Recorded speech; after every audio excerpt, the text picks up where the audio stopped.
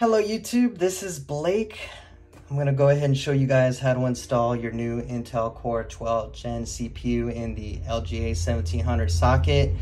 As you guys can see, Intel not only has added more pins to the socket, but they've changed the size, shape, and even the way the opening mechanism on the load plate opens up. So I understand you guys may have some difficulty.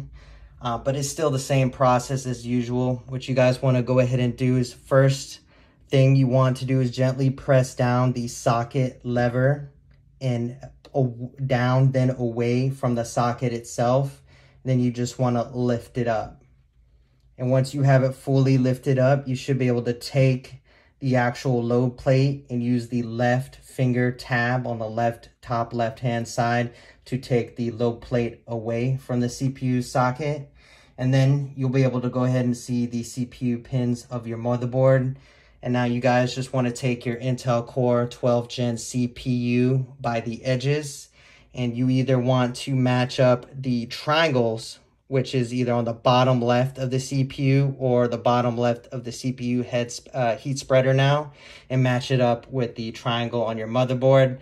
Now, if you guys do not know where the triangle on your motherboard is, you guys can always use basically the CPU socket alignment keys here, the holes, to match up with the actual alignment keys here on the CPU socket itself.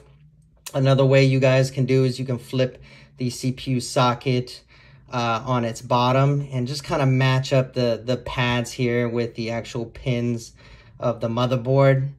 But basically, once you've figured out how to align it into your motherboard, you want to go ahead and just gently lay it down into the socket itself. And once it's laid down into the socket and you feel like it's secure, you want to take the load plate, just gently lay it down back into the socket itself. Now, you may need to push a little bit down if you have the CPU cover to pop the CPU cover off. But once you've popped the CPU cover off, you can go ahead and take the socket lever, and I wouldn't say gently, but you're going to have to put some force to push down the lever and back into the holder right here. And that's just it. I mean, now you have your new beautiful Intel Core 12 Gen CPU into the socket. If you guys felt like this was a good video, go ahead and like and subscribe. But you guys have a wonderful day. Enjoy your new Intel Core 12 Gen CPU.